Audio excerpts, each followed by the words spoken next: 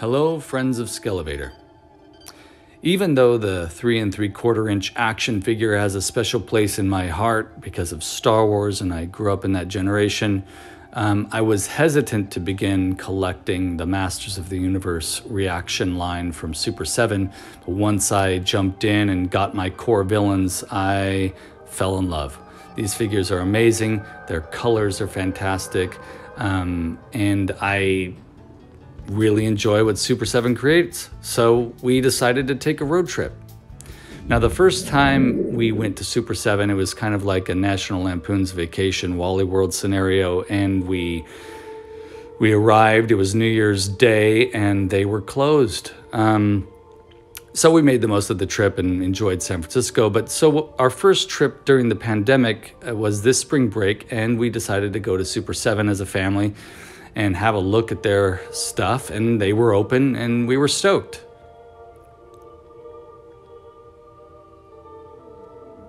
Their selection of items here in the store is particularly unique because there are a lot of t-shirts and figures that you can no longer find on their website, which was very cool. And you know, as opposed to finding them on eBay, the prices at the Super 7's physical store is actually accurate to their normal website prices, which is great. They're not raising their costs, their prices. Some of these t-shirts, as you can see here, like the She-Ra, the Hordak, and the Trapjaw, they are no longer available on the website.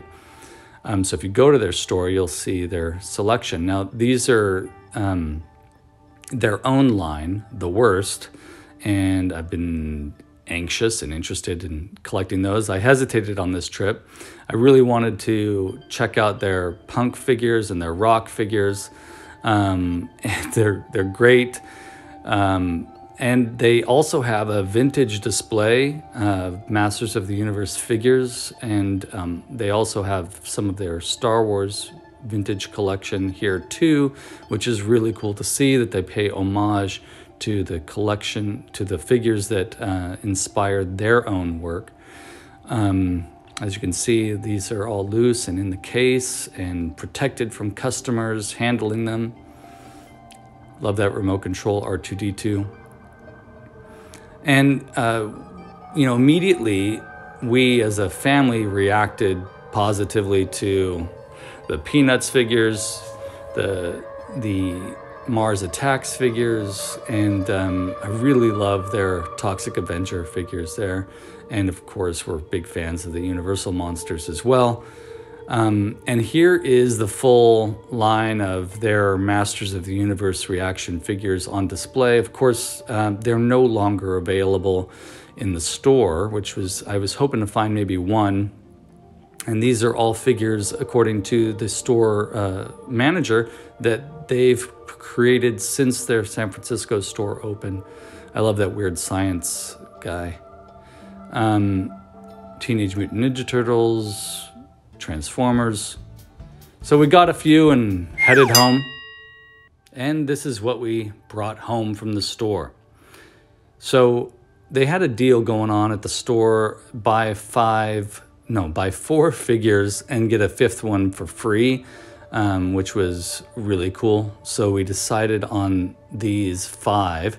Our daughter got Squidward and the Scout, Snoopy, and Woodstock figures.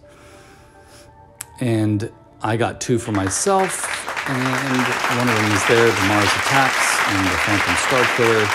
And I got this Creature Walks Among Us from my friend Mark, who hosts the Wake Up Heavy podcast.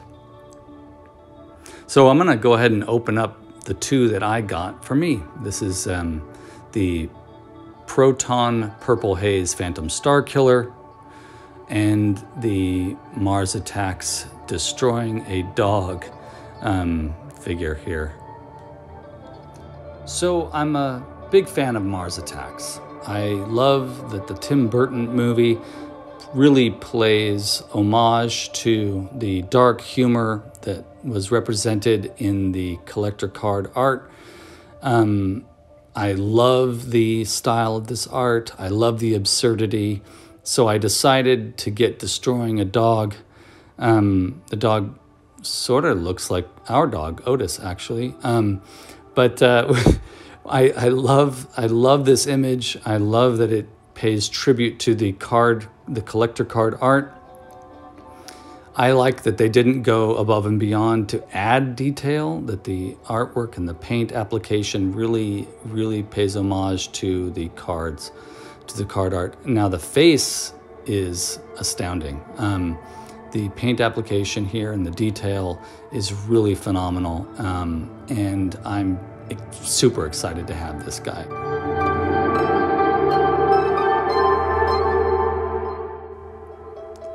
Now, I couldn't resist Phantom Starkiller, and for those of you that are fans of Masters of the Universe and fans of Star Wars, you know why. Peter Goral created this character as an homage, in a way, to Star Wars Kenner figures and Masters of the Universe. Obviously, you see Skeletor there in that skull face with the hood, and he even has a lightsaber that is similar to Darth Vader's and Obi-Wan Kenobi's.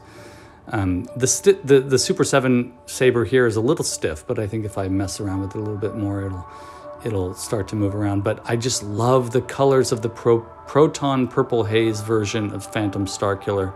I'm super happy to have him. What's funny is that he is so similar to my version of me, Skele Vader, that I painted not too long ago. So here they are. I'm really excited to have them as part of the collection. They fit right in. I can't wait to take some photos with these characters hanging out together. So thank you for watching, folks. Thank you for going on this trip with me and my family. And remember, you can find Skele Vader on Instagram, on Facebook, and you can visit the Skele Vader store on Etsy. And again, thanks so much for watching, and subscribe, like this video, and I'll see you in the next one.